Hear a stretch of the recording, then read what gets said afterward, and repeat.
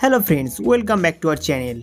In today's video, I will show you how to start screen recording in your iPhone 16 Pro or iPhone 16 Pro Max. Guys, by following some simple method, you can capture gameplay tutorial or memorable moment on the screen.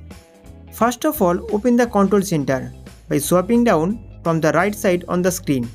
After that, you need to add the screen recording toggle. To add it, you will see a plus icon in the upper left corner. Click on it.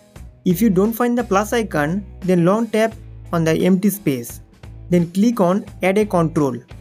After that, a bunch of toggle options will appear. Now you can add multiple shortcut toggle here. Guys, this is the screen recording toggle. Now tap on it. Then the recording icon will be added to the control center.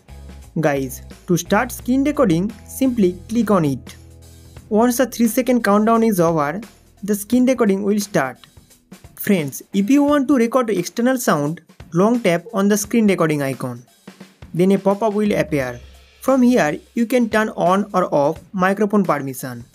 Guys, now all the activity I do on the screen will be recorded. Guys, while screen recording is on, you will see a red pop-up. Tap here to expand the pop-up. Then click on red button to stop screen recording. After clicking here, the screen recording will be saved.